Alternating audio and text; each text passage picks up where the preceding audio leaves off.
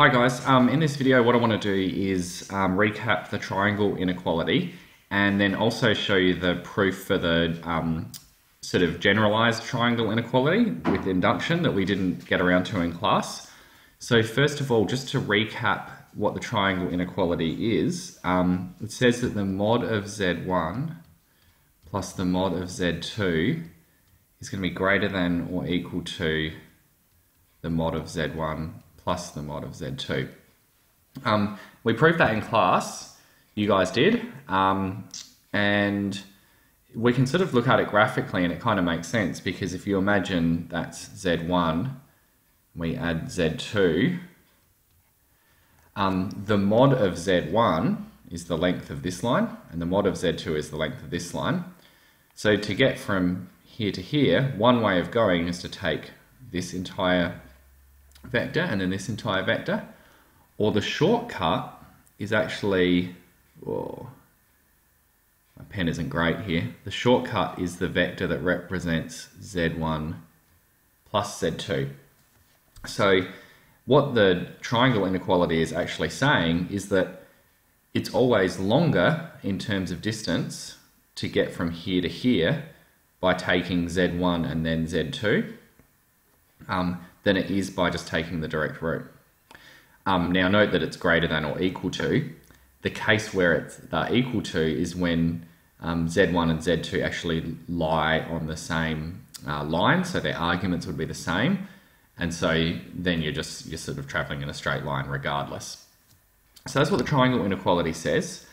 So we've shown that's true. Now what we didn't really get a chance to look at is what I would call the generalized triangle inequality. And that basically says that we can take this out to any number of complex numbers. So Z1 plus Z2 plus a whole bunch of complex numbers up to Zn. If we add up all their moduli, that's going to be greater than or equal to the modulus of all of them added together.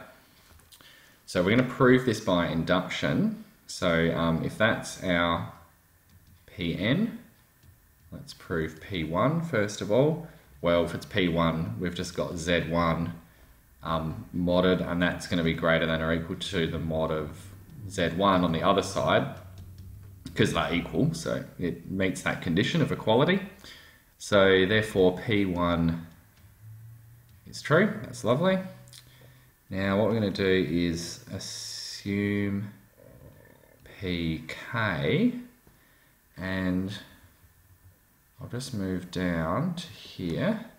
So PK says that Z1 plus Z2 plus a whole bunch plus Zk are going to be greater than or equal to the mod of all of them added together.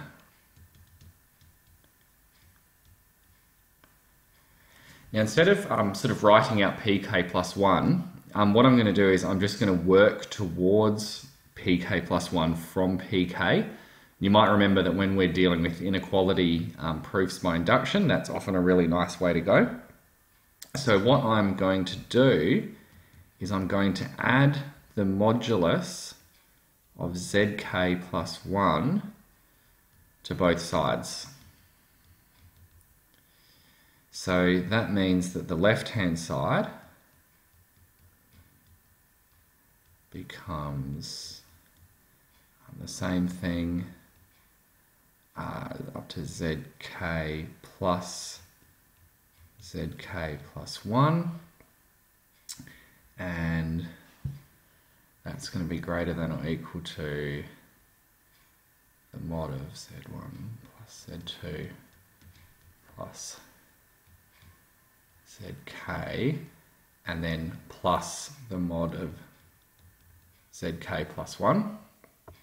Now, we've got to think back to what we already know about the triangle inequality.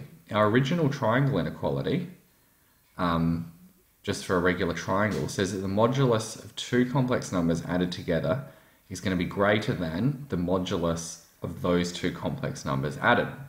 So if we go back to where we're up to here and look at the left-hand side, whatever this is some complex number.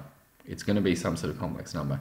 Here's another complex number, and we're actually adding the modulus of those two complex numbers. So we know that that if we add the modulus of these two complex numbers together, that's going to be greater than or equal to the modulus of this number plus this number. So that means we can actually say that this is greater than or equal to that complex number plus that complex number based on the triangle inequality that we've already proved. And if this statement is greater than or equal to this statement, well then this is also greater than or equal to this. So what we've actually shown is that pk plus 1 is true if pk is true. So relatively simple induction proof. What it relies on, and this is true for most of your induction proofs with complex numbers, is taking the case that we've already proven for two complex numbers and then applying that to the case where we've got n complex numbers. And that's often the way that you get these complex number proofs to work out. Because you can prove it for two complex numbers using either vector geometry or by letting them equal a plus bi, any sort of technique like that, and then you can apply that to your generalized inequality. Just one more thing, just thinking about what this generalized inequality means. Well, what it actually means is if you've got, say, Z1, and then you add on Z2, and then you add on Z3, and then you add on Z4, and so on. Let's say n's equal to 6, and we end up doing, we end up doing this. What it's saying, if we take the modulus of each of these individually and add them up, so to get from the starting point to the finishing point, we take this entire long route. Taking that entire route is going to be greater than or equal to the case where we just go straight from the start to the finish and take the modulus of that. And so that red line that I've drawn, that's the case where we have Z1 plus Z2 all the way up to Z6. So it's really just saying that it's, in terms of distance, which is the modulus, it's quicker to take the direct route than it is to take all of the complex numbers individually, if that makes sense. Okay, thanks for watching. I hope that made sense.